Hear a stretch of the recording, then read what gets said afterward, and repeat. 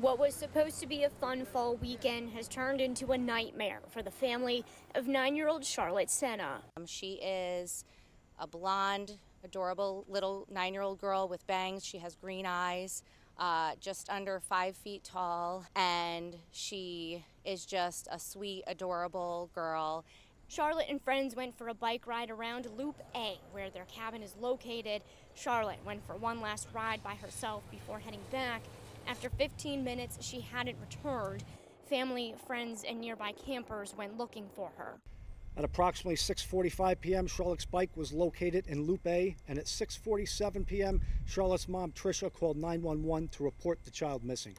Massive search efforts have been going since 7 p.m. Saturday with drones, K-9 officers, aviation, and water search and rescue teams canvassing the state park. Charlotte was last seen wearing an orange tie-dye Pokemon t-shirt, blue pants, black Crocs, and a gray bike helmet.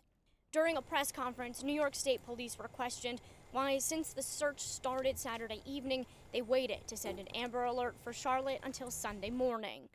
Following our exhaustive search of the park, we took that step of issuing the Amber Alert because we felt that after that exhaustive search, when we couldn't find her here, it was quite possible that an abduction had taken place. Governor Kathy Hochul at the search site on Sunday afternoon saying she has promised the Sena family law enforcement will bring Charlotte home. We are leaving no stone, no branch, no table, no cabin unturned, untouched, unexamined in our search to find Charlotte. She's all of our daughters. Their family needs love.